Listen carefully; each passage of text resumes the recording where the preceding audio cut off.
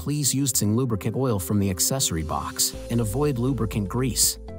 Rotate and unlock the lubricant oil cap, then create a small hole in the bottle nozzle.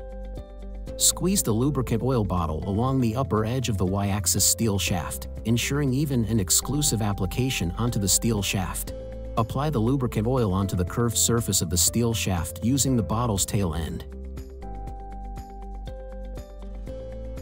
If there is dust on the bottle, use a non-woven cloth to lightly wipe it off.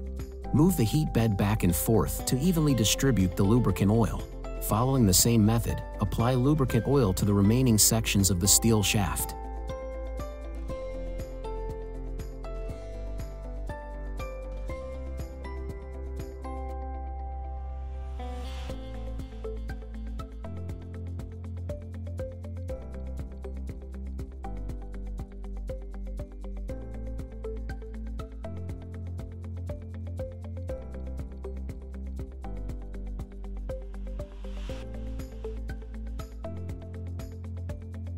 Finally, use a clean non-woven cloth to carefully remove any oil stains from the surface of the casing and guide rail.